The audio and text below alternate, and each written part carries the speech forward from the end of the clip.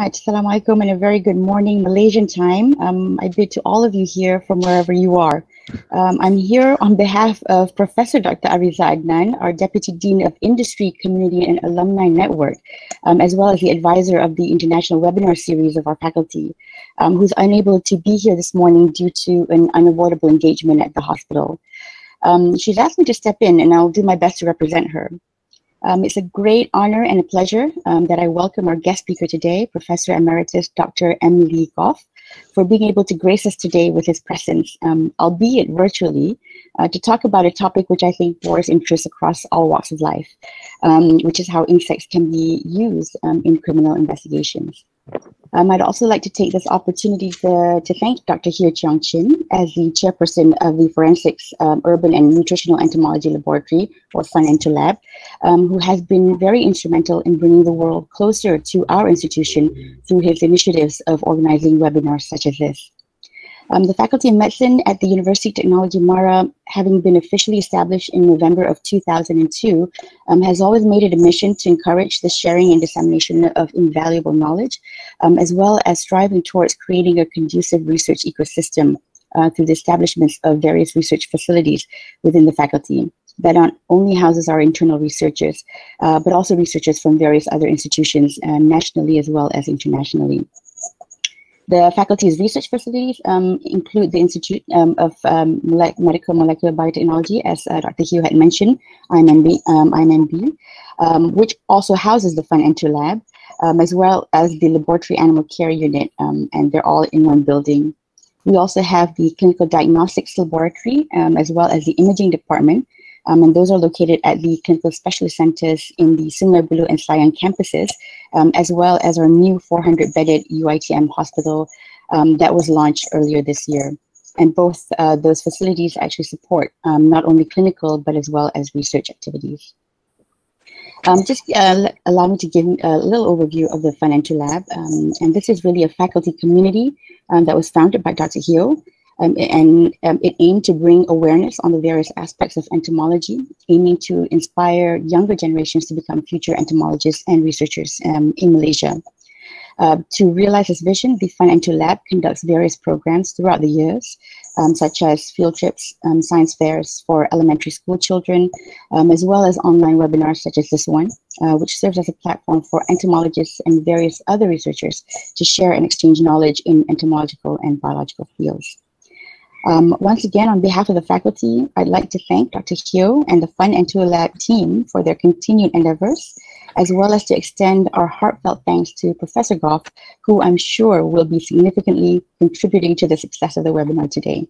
With that, I give the platform back to the organizers. Thank you very much. Thank you, Doctor.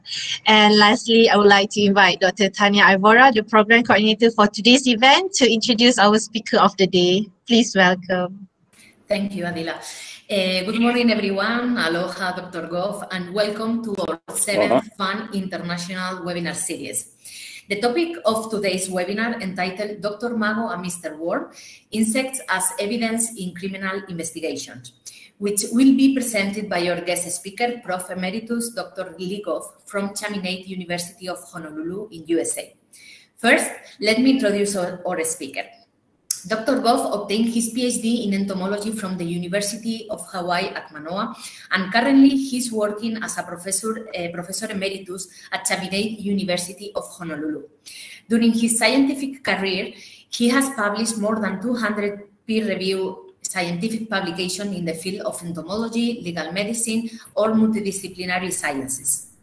And he has delivered keynote lectures in several workshops, symposiums, and international conferences. In addition, he is author of the best-selling book, A Fly for the Prosecution, which has been translated among other languages into Spanish with the title El testimonio de las moscas, cómo los insectos ayudan a resolver crímenes. So without further ado, please welcome Dr. Goff. The floor is yours. Thank you very much. It's a pleasure and an honor to be able to provide this little discussion with you. Certainly always look forward to being able to interact with people from different areas. I guess start off by wishing everybody a good morning, afternoon, or evening, judging from the different locations I've heard since I came in. Those of you that stayed up very late to hear this, I kind of worry about you a little bit, but that's okay. We'll get over that one. Using the title here, Dr. Maggot and Mr. Worm, is kind of a universal title. What I plan on doing a little bit this morning, afternoon, or evening is providing you with kind of an introduction to the different areas in which I have encountered insects being used as evidence in different criminal investigations. Before I get into that, I'd like to start off with something I kind of stole from Dr. Henry Lee some time back, and I think it tells us a lot. Now, Henry basically tells us that he can divide people into three basic categories: those who make things happen, those who watch things happen, and those who wonder what the hell just happened. Well, according to Henry, we should all be in the first category, those who make things happen. Well, I tend to disagree with him in there for a couple of reasons, but the main one, I would like to see more people in the category of those who wonder what the hell just happened. For the simple reason, if we don't wonder what happened, we will never really explore things that are new. Okay? It's only by wondering what happened that we start. It's only by wondering what happened that we conduct experiments, that we make observations. So really, this is the start point as far as I'm concerned. Probably the best way to discuss or demonstrate the uses of insects is by actually going into case histories in the use of insects in investigations. And we have really 7 different ways in which we currently use insects with a certain amount of routine in different criminal investigations. We have this idea of estimating the postmortem interval. We had the idea of being able to tell whether or not remains have been moved after death. Was the individual killed in the spot in which he was found, or was he killed somewhere else and the body then moved? Sometimes insects can assist us in determining if there was an antemortem injury. This very frequently the processes of decomposition are going to obscure the wound. But insects can provide us with somewhat of a clue. Insects, on occasion, can help to characterize the crime scene, the habitat. What was going on at that or in that scene at the time that the crime was committed? Insects can occasionally provide us with some very valuable clues in that respect. More recently, toxicological analyses. You get to the body and there isn't enough left of the body to get normal tissues for toxicological analyses. Well, we can substitute insects. And then there's another aspect of that of what does the presence of a drug or a toxin in tissues actually have on the development of the insect? Can this throw our estimation of the postmortem interval off? Definite possibility. We can also use them as sources of human DNA. Okay. Usually here we're looking at parasitic insects. And finally, the one that has been particularly disturbing to work with, at least for me, is the cases where we have abuse and neglect of children and the elderly, which is actually brought to light by the presence of insects, brought to light by myiasis, things of this nature. So these are the 7 probably most common ways in which insects can be used. We'll start with the postmortem interval estimation. That's about 98% of what we do. And let's clarify that a little bit. Because you say estimating the postmortem interval. Well, first, something that is very significant is the word estimation. Okay, we are not in the business of providing an exact time since death. We're estimating it. We weren't there. And generally, what we need to do is provide an estimate of the minimum period of insect activity. We cannot actually tell what may have happened at that time of death to that body. We weren't there. There could be something where the body was first concealed and insects couldn't get to it. There may be conditions in which the insects really could not access the body. In many instances, we don't know that. Okay, so we provide an estimate of the minimum period. Now, some individuals say, oh, hey, I can provide an exact time since death. Well, common sense really tells us that that doesn't work all that well. Okay? In fact, rarely works at all. Under very specialized circumstances, it may be possible to provide a maximum period of time since death. But if you ever find yourself in that position, be very, very careful, because you may inadvertently supply an alibi to someone who, in fact, is guilty of the crime. So, with that, let's take a look at how we're going to do it. Generally speaking, if the body is exposed, very shortly after death, female fly is going to locate the body. She's going to come down to the natural body openings, most frequently those associated with the head, also the anus and genitals if they're exposed, and finally the third choice for the majority of species seems to be any wounds that were inflicted while the individual was still alive and while blood was flowing. Female fly comes down. She explores the body. Can look around, check out, is this going to be a good place to raise the kids? Okay, if it is, she's going to start laying eggs. And as soon as she lays the eggs, she really starts a biological clock, because that egg is going to hatch into the maggots, and they'll go through their development, going through the 3 larval stages. First, second, and third instars. That's what we, in the taxa, we usually use when they've reached full development. Then you'll have a so-called resting stage or puparium being formed, and out of that, the adult fly will emerge. Okay? When we come in, we collect the specimen, and then we work backwards to determine when the egg was laid. That will be your minimum period of time since death. You want to be very familiar with what they look like. And this is a cluster of blowfly eggs. Probably the 2 families we deal with the most are going to be the Calliphoridae and the Sarcophagidae.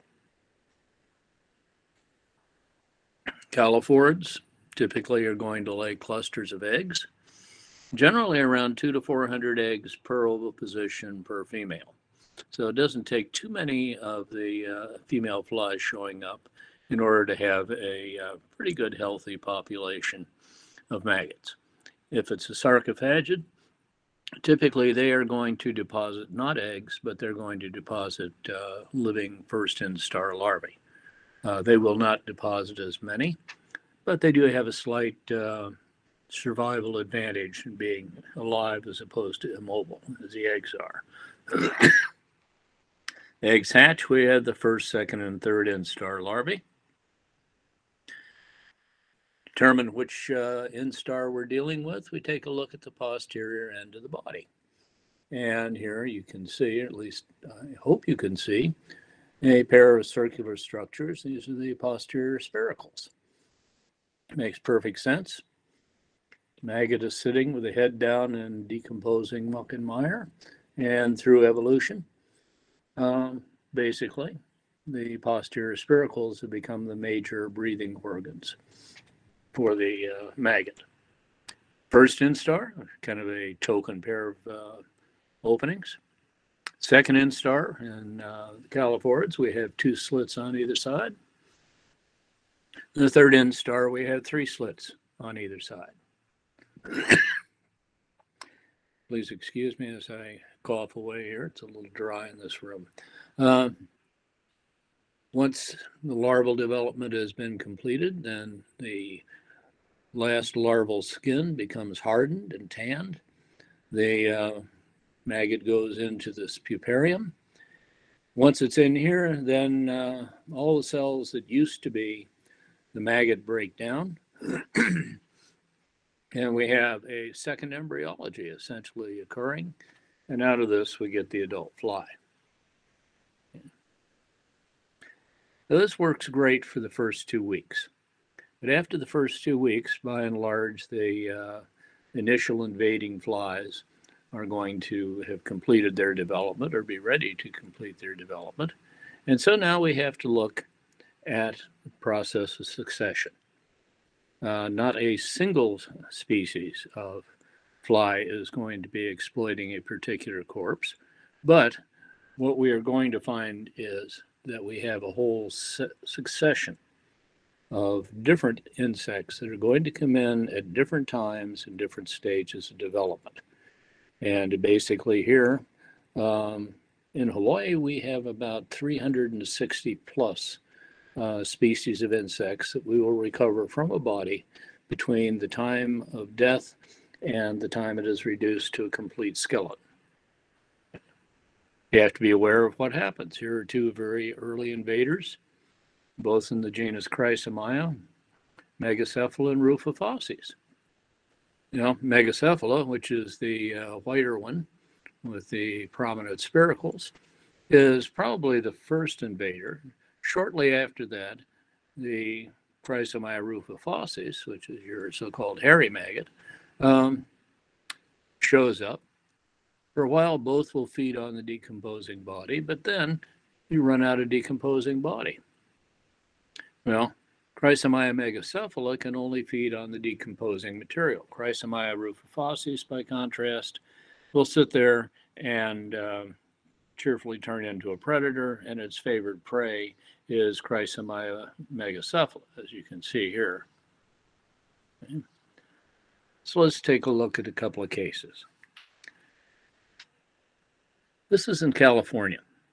This is a 16-year-old military dependent who went out with some friends. Apparently got to know them quite well that night. He was a victim of homosexual rape, and his body was discarded out in this somewhat grassy field. Quite a bit of blood. Okay? And the pattern of this blood also tells us that, in fact, he was not in that position at the time he died. He actually was transported and the body was dumped there. But the significant part is there's a lot of blood. We already have some maggots that have moved in. And if you look here, we have a little staphylinid beetle, Creophilus maxillosus. He's not there for the body. He's just there because he likes to eat maggots and fly eggs. Turn the body over. And you see here a whole series of fly eggs. These were deposited on the body after the body was turned over. Up here, we have quite a nice little mass of maggots. They went and invaded in their normal pattern, starting with the head and then working down. They are predominantly attracted to the different mucous membranes. Okay, another shot just to show you the eggs and again, your maggot mass.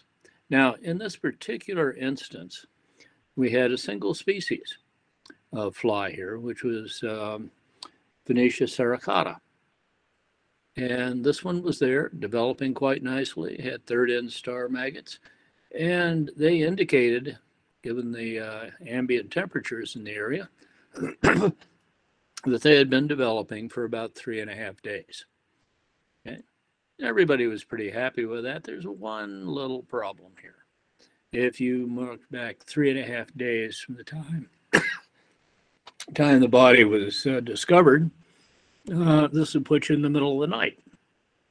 Flies do not like typically flying around at night. But if you look here, see some very tall grasses. Okay, these grasses are a perfect overwintering, or probably overnight roosting for Phoenicia sericata. So while they don't go out and actively forage at night, if the body is dumped close to them, they will migrate a short distance and begin ovipositing. Now to get a little more complicated, here we are on the north shore of the island of Oahu here in Hawaii. And we had a woman who had been reported missing. She had been gone for about 13 days. And they had everybody out looking for her. We had the police out, we had the military out, we had the Boy Scouts out, we had the Girl Scouts out. You name it, we had them looking for this woman in the area in which she was believed to have disappeared. Well, New Year's Eve afternoon, they found the body. I was asked to go out, and well, everybody said, well, you know, it's New Year's Eve. We'll understand if you just want to look at the body in the morgue tomorrow. Well, I had my in-laws in town, so I had a choice. I could go out to the dead body or go to dinner or a party with my in-laws. You know, it was a hard choice, but I got on my motorcycle and went out to the dead body. The scary part was my wife and 2 daughters tried to get into the car and follow along behind me, but it went fairly quickly.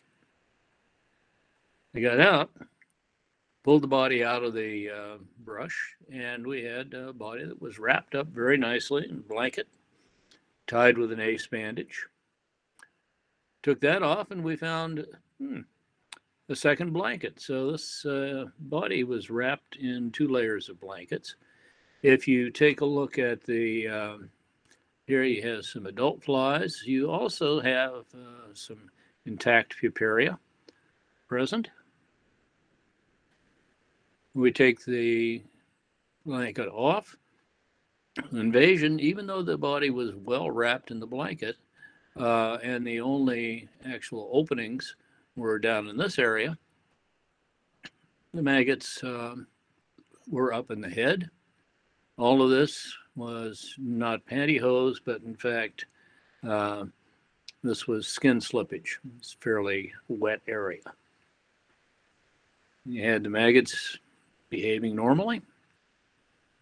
We had a lot of intact puparia present on the body. And again, this is another good example of skin slippage. We had second instar larvae of Chrysomya megacephala, and also had third instar. We had intact puparia. These are the posterior spiracles of a second species of fly, Chrysomya rufifossés. We had adult flies come to the body as soon as it was unwrapped. We had a staphyliniid beetle that was present. Okay, well, taking a look at what we had, the oldest specimens present were in fact the intact puparia. It was significant that in fact none of the puparia showed signs of emergence. So I took the puparia and I put them in an environmental chamber, kept careful track of the temperature, correlated that with the temperature at the scene, and eventually when the adult flies emerged, found that I was able to account for about 10.5 days of insect activity. The woman had been missing for 13 days. Everybody was pretty happy with my explanation that if you wrap something up, it slows down the access by the flies, except for the defense attorney. The woman's husband was, in fact, charged with murder. But His defense attorney was determined that there had to be some way to actually make this a little narrower. And he was up to calling me 6, 7 times a day. I was getting sick of his phone calls, so I got a dead pig, 50-pound pig, which I use as an animal model for human decomposition. And I duplicated the wrappings. I looked for a somewhat remote, undisturbed area which to put the dead pig. Finally hit on my backyard. So I put the dead pig in my backyard and I visited it every couple hours. And it took 2.5 days before the flies penetrated the wrappings and were able to lay their eggs. So 2.5 plus 10.5 gave us 13. And this, in fact, accounted for the entire time that the woman had been missing. But now we're on the island of Kauai. In the island of Kauai, not a lot goes on. We had a guy who was taking his dog out for a walk. His dog kind of ran off into the side in this area and came back with a bone, which quite obviously was not a cow bone or a dog bone or a mongoose bone. He went over and took a look, and he found the skeletal remains laying off in the brush. Okay, so here we have a little problem. Who is it? How did they die? When did they die? Why'd they happen to be out there? Well, taking a look at the who was it, we got the people from the Forensic Anthropology Laboratory out here at Pearl Harbor. They went over it and they determined that these were in fact the remains of a 52-year-old Caucasian female. They got a forensic odontologist who came down and in fact was able to determine that in fact this was an individual who had been kind of missing. She was somebody who kind of was around and then she was gone, and then she was around again. Finally, she was just gone. I took a look at the insects that were there. Even though we're looking at skeletal remains, there were still insects that were present. We had a cheese skipper, Biophyllocasei. We had a staphylintid beetle. And we had a black soldier fly, Stratiomyid. Okay, now in this instance, here in Hawaii,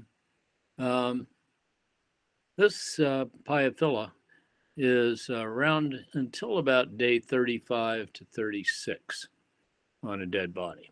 Comes in around day 18.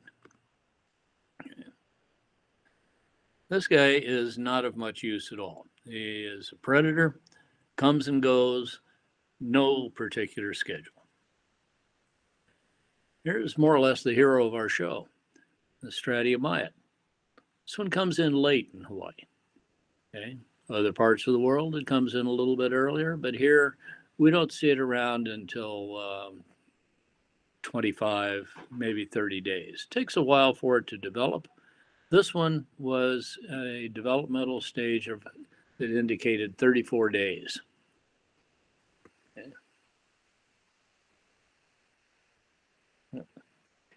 In this particular case, the individual that was the suspect claimed that he had given the woman a ride home, and he gave us a date, and it would have been 32 days prior to discovery of the remains. This was not working at all, and he was ultimately convicted of murder. Now, relocation of remains, this is fairly simple when you stop and look at it. Basically, if you find a body with insects on it where those insects do not actually belong in this location, this is a pretty good indication that that body started somewhere else. Was exposed to insect activity,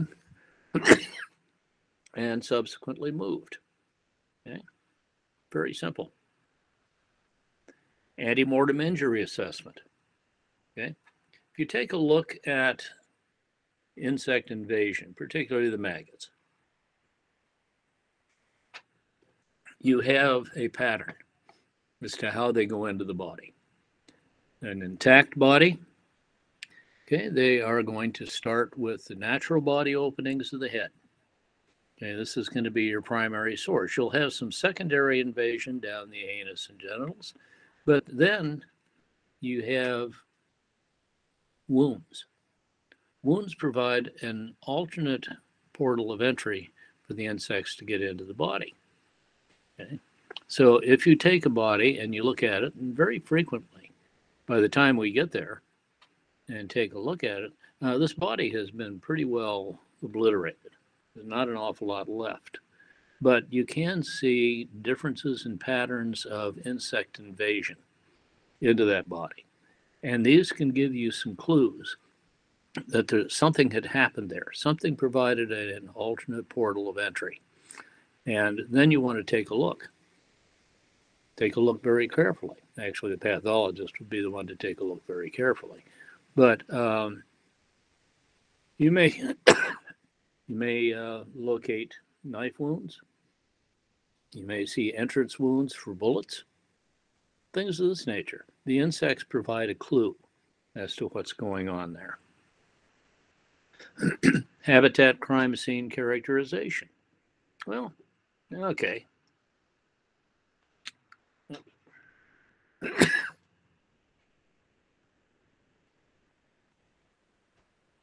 This is the life cycle of a chigger mite. Family Trombiculidae, also the family Leeuwenhoekiidae. So why has he got this up here? Doesn't make any sense. Well, there are two reasons. One is that I've worked on trombiculid mites since 1968. And, you know, nobody ever asks me to talk about trombiculid mites. So, as long as I have you all here, I'll be talking about trombiculid mites for the next 5.5 hours. No, not really. But the trick is that this particular beast is parasitic only during the larval stage. All the post-larval stages are free living. It's very closely tied to a given habitat. Okay. This is what it looks like. Actually, rather attractive little beasts. This one's slightly out of focus. And this is from South America, but that's beside the point. It's very attractive. You kind of get hooked on them. And we had go to Texas. You want a weird case, you go to Texas. Either Texas or Tennessee, take your pick. But you had a young woman who was very brutally raped, left for dead. And when she was found, she had chigger bites. Okay. They were fresh chigger bites. You had several suspects in this particular case. One of the suspects, this is the non-functional side of a rapist, they had bites that were very typical in shape and distribution on the body for chigger bites. Now, he claimed that he had not left the city limits. There's a nice little version of the bite during the period of time in question. And he gave us several different locations in which he said he was and where he probably got the bites. And these included sleeping outside his former girlfriend's apartment. We went and checked on that, and she had not seen him. But there was nothing around the area that would, in fact, have bitten him. Turned out he had picked out about the only space in, let's say, about 150-mile radius that had chiggers that would actually bite people. This was sufficient to place him at the scene of the crime, and he was ultimately convicted. Now, toxicological analyses, again, by analyzing maggots, and they ingest things, they tend to store them in their fat body. And we picked up a number of different inorganic substances. Virtually all of the insecticides we've looked for. A very wide variety of recreational substances. And there, in fact, these are all just very, very rudimentary lists. The lists are actually much longer. But example of how it works, it's an individual in Connecticut who in December was putting an air conditioner into his girlfriend's apartment.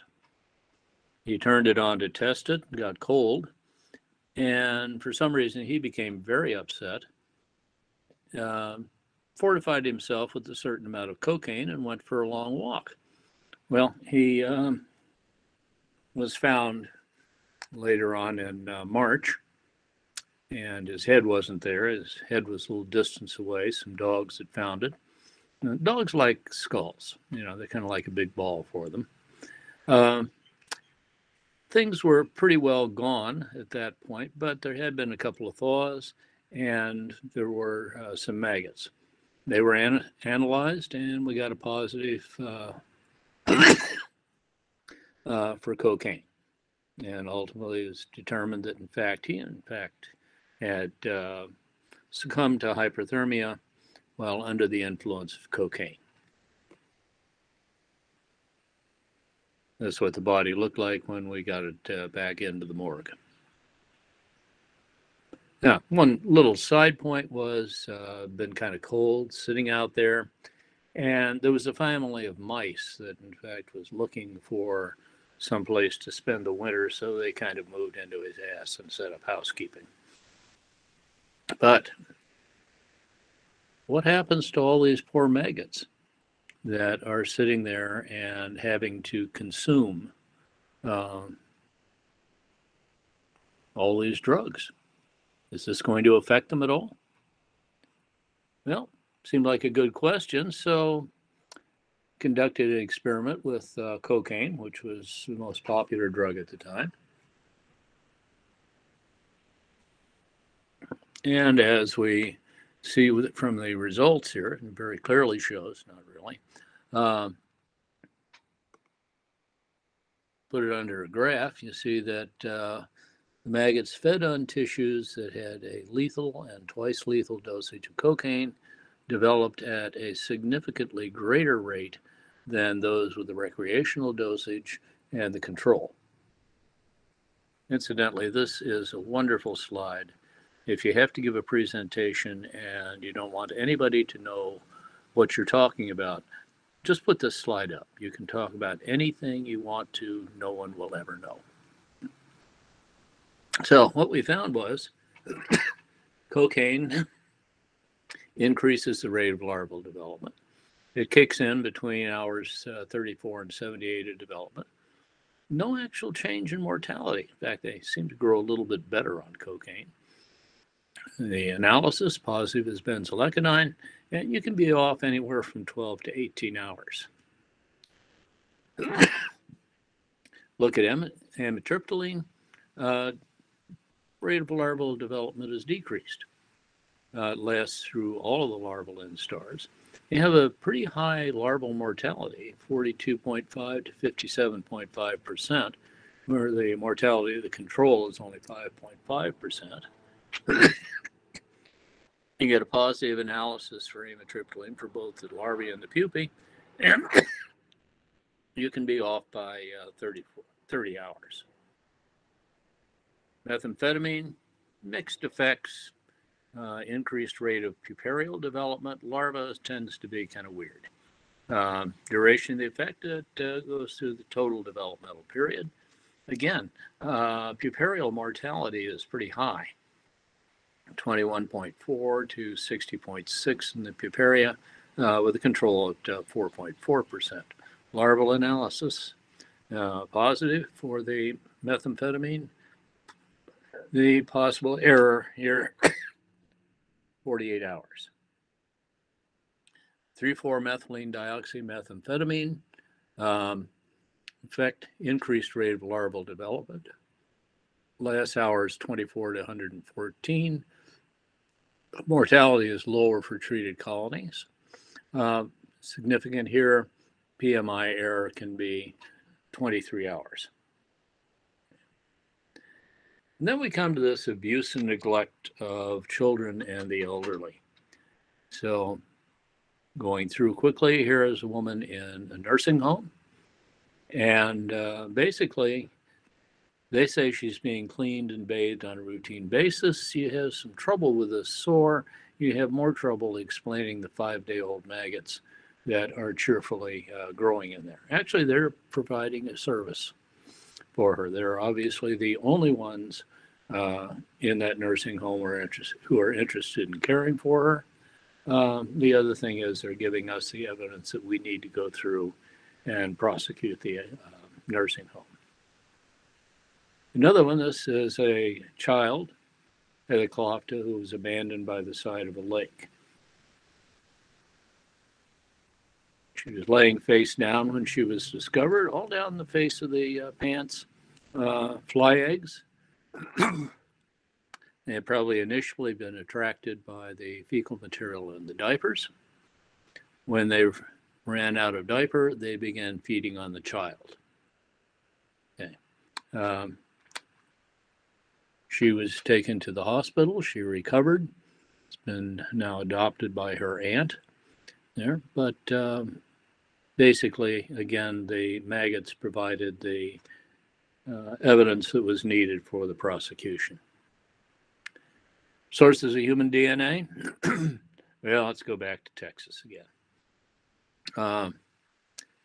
Had a woman who was, in fact, again, raped, left for dead, not successful. She had a pretty good case of crabs, Thyrus pubis. Well, weren't too sure what to do, but we had all these crab lice, blood engorged. We had one suspect that had crabs. Well, what do you do? First, you conduct an experiment.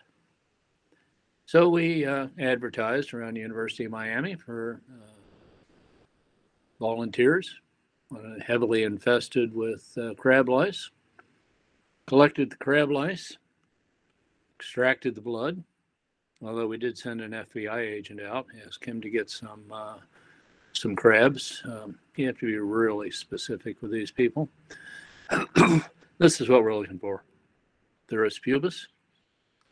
Extracted the blood from the gut, and we got a positive match. It worked out very nicely.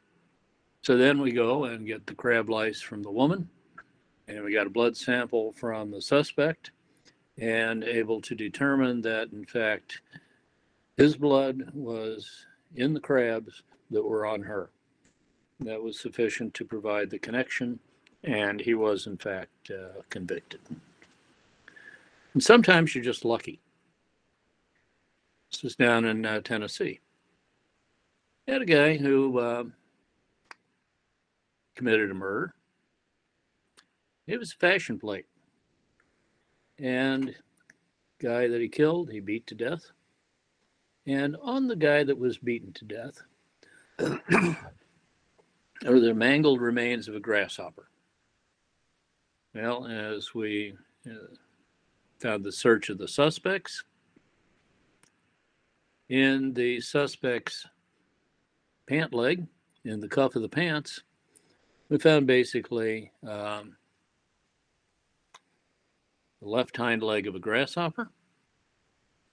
And this is what was left of the left hind leg of the grasshopper on the victim. His attorney claimed that this didn't mean anything because grasshoppers always broke their legs exactly like that. Nobody really bought it. And this is a picture of a dead frog sticking its tongue out at you. It has nothing to do with the presentation. I just kind of like the slide. So that basically is what I have. Went a little bit over. Sorry about that, but thank you very much.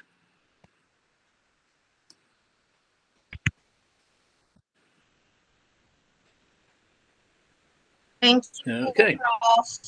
Thank you for the insightful presentation.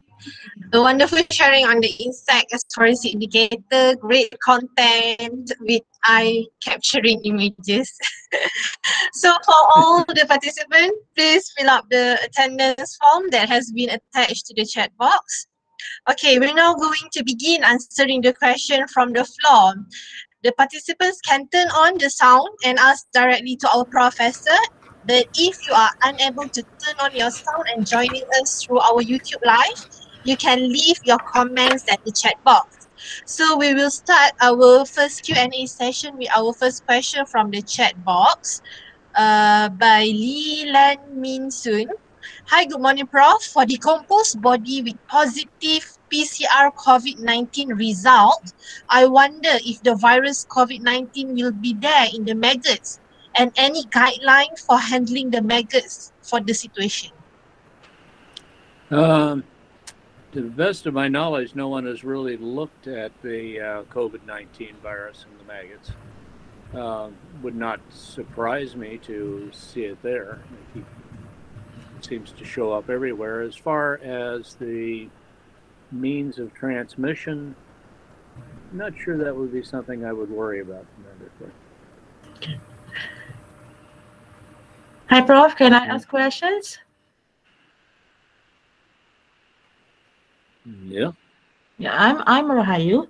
I just need to clarify, because in your presentation regarding the maggots and also the toxicology, because of the error in the postmortem interval, is it like a practice in your country, the way you practice it, that whenever you collect maggots for the PMI, you also do toxicology at the same time so that you can get more correct PMI?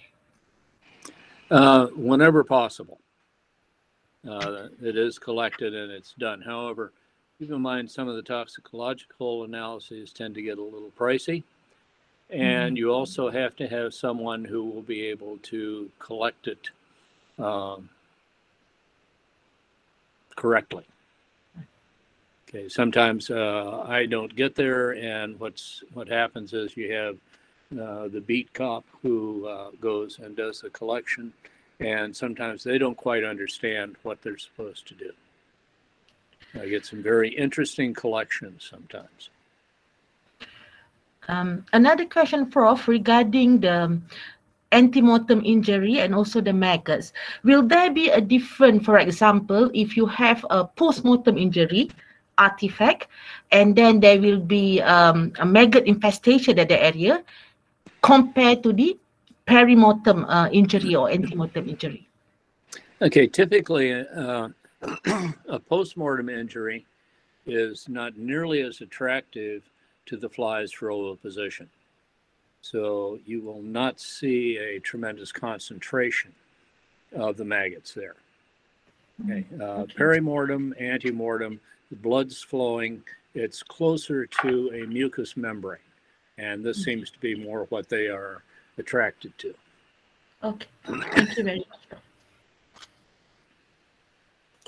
Okay, hi, good morning. Can you hear me? I'm Dr. Yes. Aisha from National University of Malaysia. So thank you, Prof. Goff, for today's very interesting and exciting seminar. And thank you for F.U.N Internet for inviting us. I have a couple of questions. Could you kindly share your experience how forensic entomological data is used in the cases of suicidal cases, and can you actually differentiate between suicide and homicide case, Prof? Thank you very much. Okay, the suicide cases, it is mostly concentrated on just when did the individual die. In all honesty, I am not a pathologist. Pardon me. I'm not a pathologist, and I wouldn't presume to try and differentiate between suicide and homicide. Be out of line.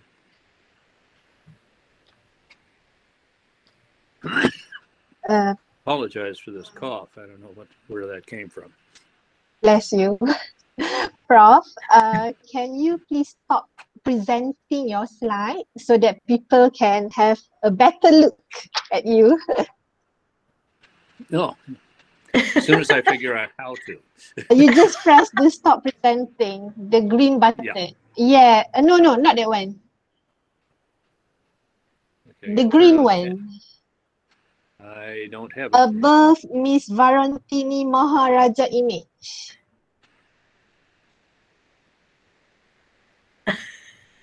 Below, in the middle. Orang sama. Oh, stop presenting. Dah follow sampai sini. Thank you, Prof. Okay, how's it?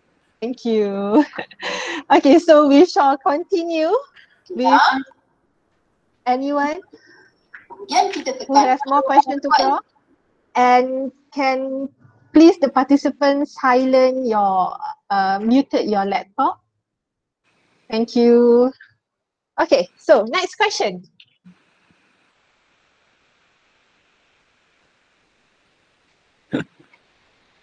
Hi, my name's Amber. So hi from Miami right now. So it's late at night for us here. But I was just curious. So when you put out the pig wrapped in the blanket, I thought that was really interesting. But how did you determine when the flies made it through the blanket? Okay, what happened was I would have to unwrap it. I had a very large net. It covered both me and the pig. And so I do that to keep the other flies out. Once it was unwrapped, then I'd wrap it back up again and put it back. So I'd be basically going over the pig and checking, see if I could find anything on it. So it was a visual examination. I had no idea how much interest my neighbors had in my backyard until I put the pig out. Thank you. Yeah. Okay, so Prof, next we have from Sin Lang Chong. Can I know what's the way to preserve the maggots or larvae for toxicology analysis? And do we have this type of test in Malaysia? If there is, do you know which Malaysian institute offer this type of test? Okay, basically, I freeze it. That seems to be the best for the tox labs over here. I'm not familiar with the toxicology labs in Malaysia. There's still who would be able to do it. Well, maybe I can, yeah. Dr. Chin can address this question. Yeah, the second part of the question, where Malaysia, in a way, can we can send a sample. Currently, we can try the chemistry department of Malaysia government, or you can send to the university, university lab. So as for now, F.U.N Lab is trying to develop the HPLC method, of course, in collaboration with other lab in other university. We try to offer this service in future, hopefully. Thank you. Thank you, Dr. Chin. Next, from Amber McTennis, when do you put out the pig wrap in the blanket? How did you determine when the flies made it through the blanket? Okay, I think we just did that one, right? Yeah. So actually it was by actually looking, putting a net over myself and the pig, and then doing a visual examination. Okay.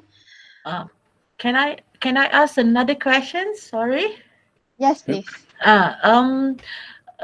Last time when I sent sample to the Institute of Medical Research in Malaysia, they are using monkey. So, Prof, will there be any difference, using the monkey and the pig for the source, when we want to see the postmortem interval?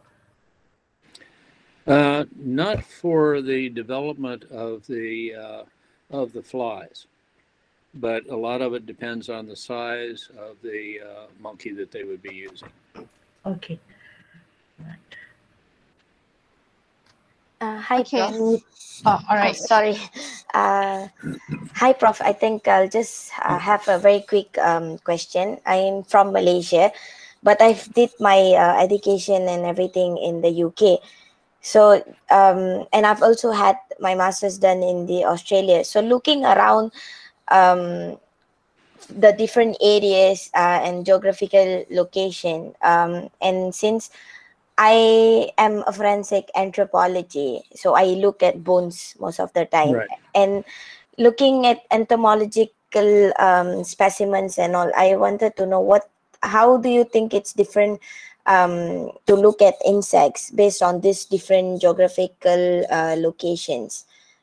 Because you have the different change of climate and then the temperature and so on. So how do you expect to have like a minimum postmortem interval depending on these different geographical locations, like because the standards are developed based on those particular population and those particular environments? So how do you what do you suggest actually?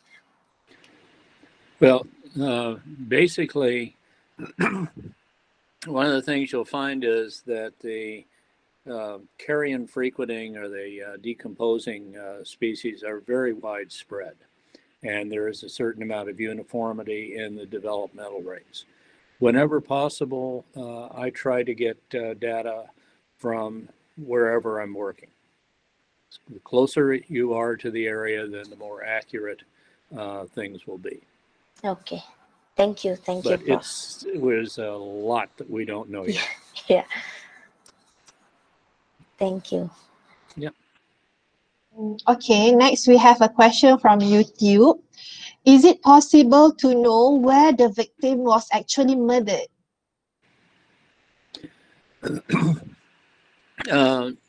Depends. And again, this goes back to the geographic distribution of the insects. If you have the body being moved a considerable distance, you may move into a different population of insects. This then would allow you to go back and pinpoint more closely where the death actually occurred. But again, there's a lot of variation, and you can't say with any absolute certainty that this is where the individual was murdered. Okay, so it's a individual case type of situation. Next, back to our Google Meet from Sajjad Ahmad. What are the basic things that a forensic entomologist need to know to determine the minimum PMI? Okay, you have to know the species of insect that you are dealing with, the particular stage of development that you're dealing with. You have to know the ambient temperatures because insect development is going to be dependent on the temperatures. Those would be the three that have to be there all the time. But the more information you have, the better. Okay, and as we are shortage of time, I think this is the last question from the chat box. Amber Mechanis, many times I see pig carcasses as a substitute for human for determining insect succession and development rate data. How does using an animal compare to using a human? Are the insects are the same and the development rates are the same? Okay, the pig has proven to be probably our best animal model. It's the closest to a human being in terms of the structure, and by that I'm talking about the head, the trunk, like this. I'm not going to worry with the arms and legs. Okay, but the pig seems to be the animal that most closely approximates human decomposition. in there. So that's why we're basically using the pigs. The other thing is it's much easier to find someplace to decompose a pig than it is to, say, decompose a human being. Okay, there are a lot of problems that come up. However, we have an awful lot of humans that are donating their bodies in there. So the supply is not nearly as limiting as the areas in which we can put the body out for decomposition study.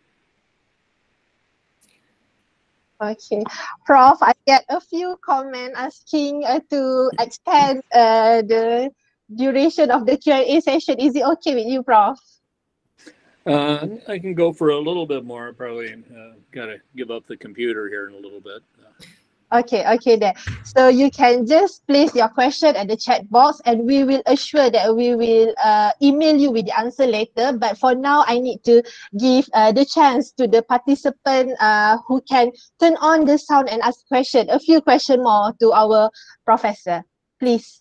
Hi, Prof. Thank you for the presentation. I would like to ask you, what are the difficulties that you found when you started your career in forensic entomology? Had problems first with law enforcement. At the time I got into this, which was, it's scary. About 30, almost 40 years ago now. No one was doing it. They had not heard of it, and when somebody suddenly shows up at your police station and says, yeah, I'd like to look at maggots on a dead body, they get to be a little bit skeptical. So it took a long time to overcome that. Strangely, we had a lot of negative reaction from the entomological community. Some kind of a feeling that we should kind of get ourselves back in order and go back and work with agriculture like everybody else. So those were probably the two main problems. Strangely, I did not have much difficulty with the courts. With the police, you didn't have any problem, or? With police, I had some problems. Okay. Yeah, when you show up at a crime scene with a butterfly net on your back riding a motorcycle, they look at you very strangely. In fact, one of the individuals, Wilson Sullivan, that I worked with very closely, the first time he saw me, he wanted to arrest me. So you see the difference now with or you still see difficulties to use forensic entomology in a court or with the police? There will be always, I think, be some difficulties in there, but then we still have people arguing about fingerprints. Okay. And one of the problems we have to watch is people tend to get carried away, and they try to claim that they are more accurate than they can be. And every time they do this, they go out on a limb, and they wind up hurting the discipline. So, problems on both sides. Thank you so much, Doctor. Yeah. Prof, I have another questions. Yeah. Like in your case, just now regarding the female victim, you said that the interval is actually 10.5 days. So in this kind of cases, when you combine your report, do you actually stated, for example, if the body was found outside, if the body was actually shredded, do you comment in it so that, instead of 10.5 days that you find, that actually another time during which before the fly can actually come in and lay their eggs? Do you comment on that also, because that will really help in the court? Well, usually the commentary will come during the court proceedings. And there, I would write initially my report saying 10.5 days. That's my preliminary report. At the bottom of every report, I say I reserve the right to alter my interpretation should additional data become available. Okay, so then when something else comes up, I, in fact, will then put in a supplementary report.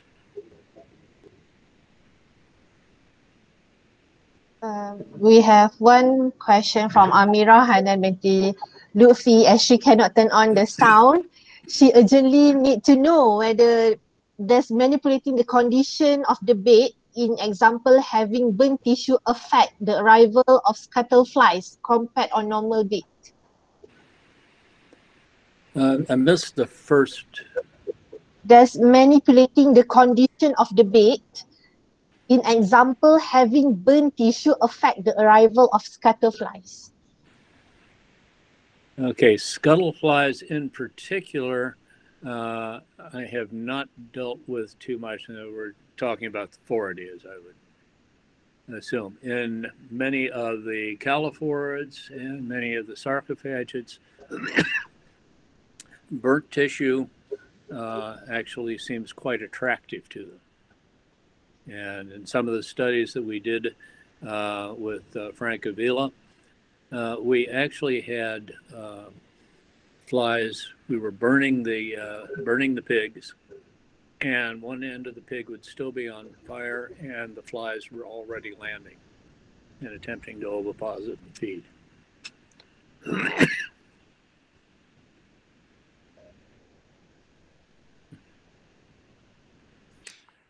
Adila, your mic is muted. Mic is mute. Thank you. Okay, so last one from the chat box. Have you ever come across a case where you have used beetles for the PMI estimation? Not as the primary indicator. However, I have used them, particularly the dermestids, as supplementary evidence. Yeah, but generally speaking, they're not precise enough to keep everybody really happy for the total estimate.